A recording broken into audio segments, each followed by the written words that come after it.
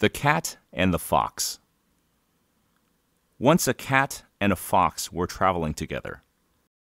As they went along, picking up provisions on the way, a stray mouse here, a fat chicken there, they began an argument to while away the time between bites. And, as usually happens when comrades argue, the talk began to get personal. "You think you are extremely clever, don't you?" said the fox. "Do you pretend to know more than I? Why, I know a whole sackful of tricks." "Well," retorted the cat, "I admit I know one trick only, but that one, let me tell you, is worth 1,000 of yours."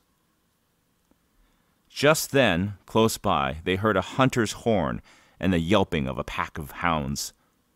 In an instant, the cat was up a tree, hiding among the leaves. "This is my trick," he called to the fox. "Now let me see what yours are worth."